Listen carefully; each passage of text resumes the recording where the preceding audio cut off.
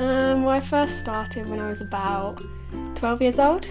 I used to do gymnastics and then I got into trampolining because I was too scared to do gymnastics. Oh gosh, she was about 11 years old and she looked really neat.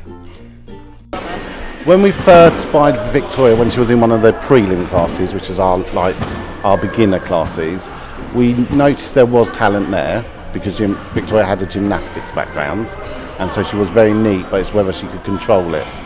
So from an early age, from when she first started, we knew there was something there.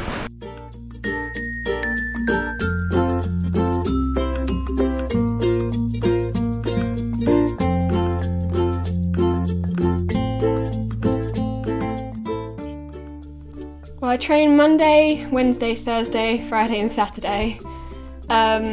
And then I do lessons on my own as well on some of those days. So it's got to be about 12 hours a week. I do a lot of my work in school, in my frees and after school. I stay for about an hour and a half after school most days to get all my work done.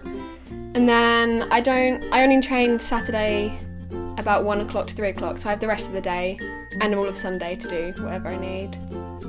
I wanted her to do gymnastics and she got scared. She came to trampolining and I was always scared of trampolining, so it's something that I didn't want her to do. So she's doing it because she really loves it, not because I wanted her to do it.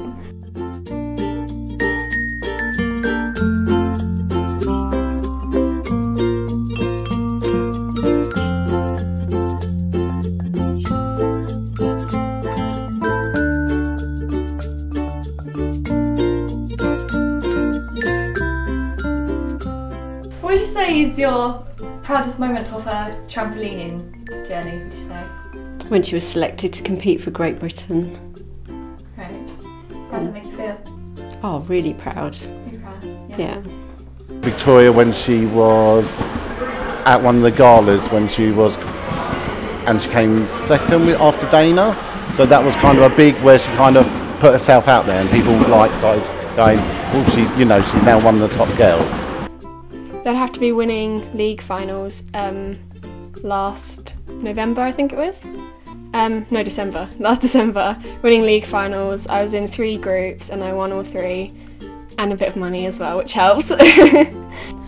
I think she's more sociable, she's more confident, she has a wider network of friends, she's fitter, she's happier when she's jumped.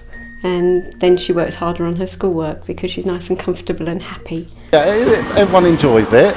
You don't have to take it totally serious.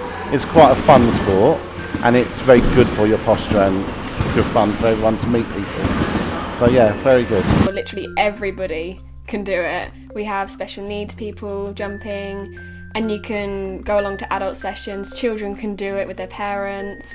It's just an all-round sport for anybody who wants to try it.